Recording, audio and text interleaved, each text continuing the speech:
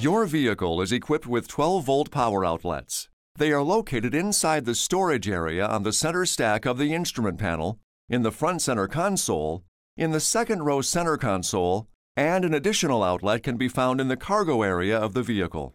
Some can only be used when the ignition is in the on position, while some are powered directly by the battery and can be used anytime. Remember though, excessive use of this outlet can drain the vehicle's battery. If equipped, you'll also find a 115-volt AC power inverter. The power outlets can be used to power cell phones, electronics, and other low-power devices. Please refer to the instruction manuals on the Owner's Information DVD or dodge.com/en/owners/manuals for complete details and other important safety information.